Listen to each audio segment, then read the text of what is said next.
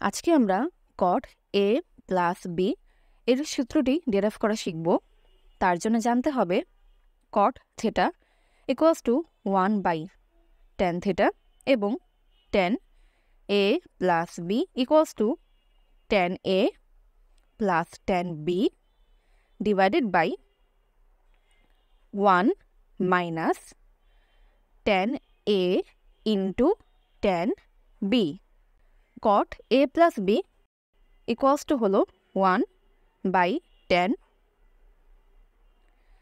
a plus b। আবার tan a plus b divided by 1 equals to tan a plus tan b divided by 1 minus tan a into tan b।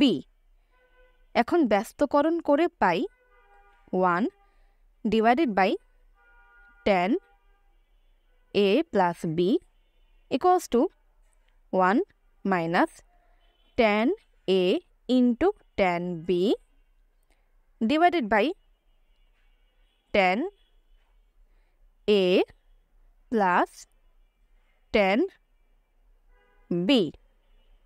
যেহেতু cot a plus b equals to 1/tan a plus b, সুতরাং বামপক্ষে হবে cot a plus b equals to ডান পক্ষে 1 minus tan a into tan b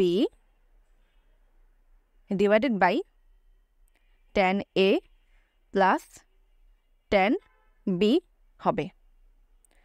আবার যেহেতু tan theta equals to হলো 1/cot theta, তাহলে cot a plus b equals to 1 minus tan a এর জায়গায় বসবে 1/cot a into tan b এর জায়গায় বসবে 1/cot b divided by tan a এর জায়গায় বসবে 1/cot a plus tan b এর জায়গায় বসবে 1/cot b ইকুয়ালস টু, এখন লব এবং হরকে cot a into cot b দিয়ে গুণ করে দিচ্ছি। তাহলে 1 minus 1/cot a into 1/cot b into cot a into cot b divided by